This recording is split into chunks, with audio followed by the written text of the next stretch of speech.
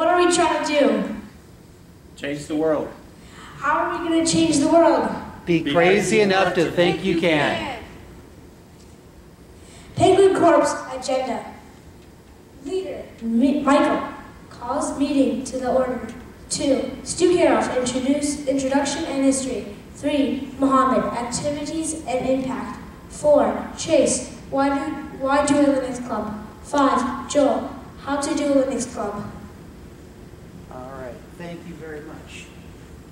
How you guys doing this afternoon? Good. All right.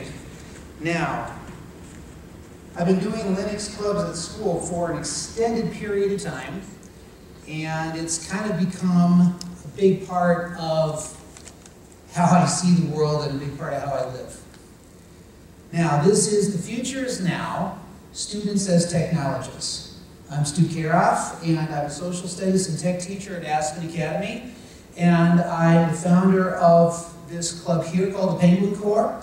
I'm also the founder of the Asian Penguins, which is the Linux club at Community School of Excellence in St. Paul. Now, the U.S. Bureau of Labor Statistics says that by the year 2020, stop and think about that, that's just a few weeks away, 77% of all U.S. jobs will require some technology skills. Schools have their work cut out for them, because a kid that does not have access to technology at school may become an adult that lacks those skills and is unable to get a job as a result. According to the U.S. Census Bureau, 89% of U.S. households have high-speed internet. The technology landscape has changed a fair amount. When you take a look at a number like that, you're thinking, well, great, that's almost everybody. However, as with many things, things like this are not always evenly distributed. If we take a look by income, 56% of low-income households have a computer, and only 53% have high-speed internet. Here's the correlation. If you can't afford it, you're less likely to have it.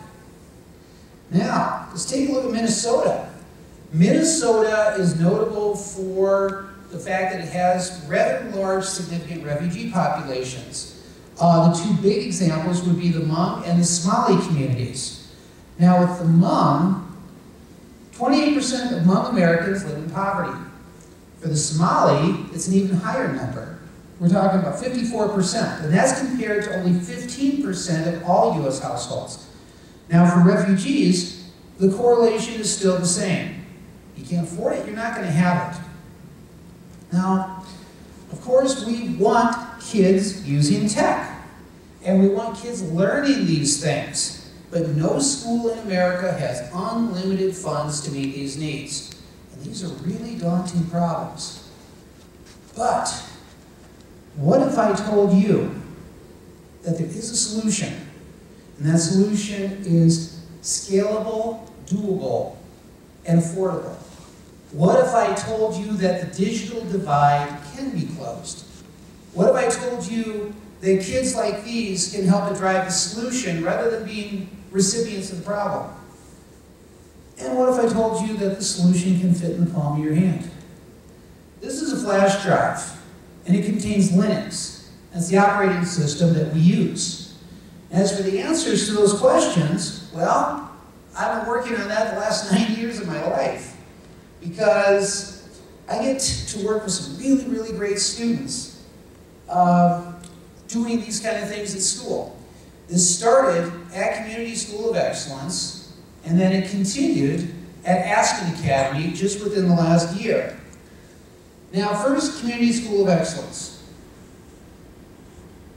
Their student population is mostly Hmong, with a mixture of Karenni as part of their population. Most of their kids are refugees or children of refugees from Laos, Thailand, and Burma. 60% of their students are English language learners, and over 80% qualify for free or reduced price lunch. Now, on the surface, they look like a lot of schools in the metro. Not a very likely place for a technology revolution to happen. We didn't try to start a revolution, and we certainly didn't ask for one, but a revolution is exactly what we got. Because C2C is home to the Asian Penguins, that school's Linux computer club. The Asian Penguins were the first Linux club at a Minnesota school, and as of yet still the only Linux computer club at a Hmong school anywhere in the world. And these kids have been part of a unique experiment. The components of that experiment are really pretty simple. Get used computers, get open source software, have kids do the work, and then see what happens. The results of the experiment are in. This works. Having kids use Linux at school helps the kids, helps the school, helps the community. And I've gotten to be a witness to that for an extended period of time. Now, how did this begin? Well, back in 2011, C2C started its first one-to-one laptop program. And shortly into it, they ran into the same kind of problems that any school with a one-to-one problem or one-to-one laptop setup has. Kids losing laptops, breaking laptops, etc. Well, I had a shortage of computers in my room, and I turned to a great nonprofit in Minneapolis called Free Geek Twin Cities, who set me up with some free desktop computers that came with Linux rather than Windows. They use Linux for their work because Linux is open source, free to get, free to use for any purpose, free to change, and free to give away. I was already a Linux user, so I thought that was pretty cool. Well, my students there loved the computers. And they started coming to my room after school to use them, and they wouldn't leave. So I ended up starting a club out of that. From that, this big thing started. The kids were all Asian. Mascot of Linux is a penguin, so we called it the Asian Penguins. Well, why use Linux at all? I mean, there are a few reasons other than the obvious one, that it's free. First, very few schools in the United States are using Linux. If you want to stand out, don't do what everyone else is doing. Now, schools are usually more comfortable in following rather than leading. Have you ever encountered that? Okay? Trying to get them to show initiative rather than watch somebody else do it and then try to tag along? Yeah. But having Linux at our school gave our kids a unique learning experience that they weren't going to get anywhere else. But another reason for using Linux is the widespread adoption of it elsewhere. Just in case you didn't notice, it's everywhere. Linux runs the internet, Google, Facebook, Twitter, Android phones, self-driving cars, internet-connected crockpots, set-top boxes, and the list goes on. If our kids decide to go into tech for a career, they will need to know something about Linux. But the biggest reason for using Linux was that it gave us an affordable way for students to become technology leaders. Our students became what I like to call partners in the process. The kids were learning how to install the apps, configure the OS, run software updates, change computer parts, and just whatever we could think of. And the computers they were working on would then be used by other students. The kids who took part in the program could say, this is something we did. Starting in 2013, we took on what eventually became our biggest project, our school's digital divide. We had a lot of students that didn't have computers in their homes. We took old computers, we made them run like new. We began taking computers to students' homes, and eventually started welcoming families to pick up their computers at school. Next slide. 2015, we needed to replace laptops in our middle school. Our school didn't have any money for it. The solution?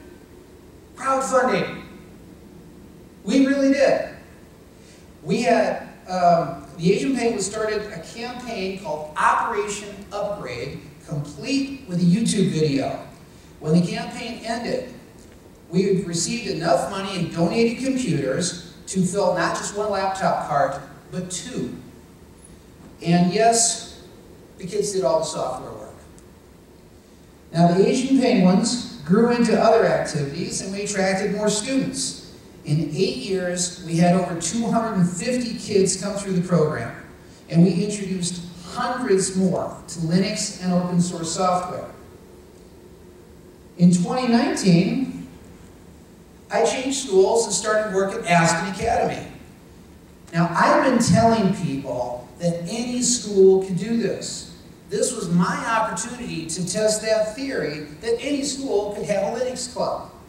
When I started the Asian Penguins, there was a great deal of making it up as we went along because we were creating something that didn't exist before.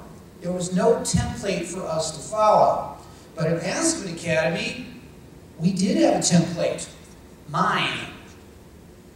I knew what a Linux club could look like and what it could do because I'd done it. So I made my pitch to the administration. Aspen's leadership had never heard of Linux. But when I described what a Linux club could do for the kids and the school, they couldn't say yes fast enough. The big question was, will the kids be interested? If I build it, will they come? Well, this was my opportunity. I went for it. I started doing things I'd done at my last school. I invited kids. I showed my enthusiasm. I started trying to teach them little things. And since I had Linux computers in my classroom, I invited them to try it. And they liked what they saw. At Aspen Academy, extracurricular clubs meet in the after-school program. And when we started on that first Wednesday afternoon in September, we had 14 kids who wanted to learn Linux. Club needs a name, right? After discussing alternatives, we settled on the Penguin Corps. I think the name communicates a sense of team and mission, and the kids picked up on that right away. We structured a program that would fit into the 8 weeks of the school's after-school fall term. And the kids started doing many of the things that I taught elsewhere. What are the different hardware components, and what do they do? How do you install the OS? How do you configure the apps, and so on? And just like the kids at CSE, the kids at Aspen took to it like a duck takes to water. They learned, they grew, they got computers ready to use in class, they started giving computers away, they started teaching their friends, and they started making a difference. And they're just getting started. All from a pretty simple idea. Get kids using free software and see what happens. I'm now going to let the kids take over and tell our story and explain how and why this idea can work elsewhere. But before I go, I want to thank you for coming and hearing how we're trying to change the world one computer at a time. Thank you.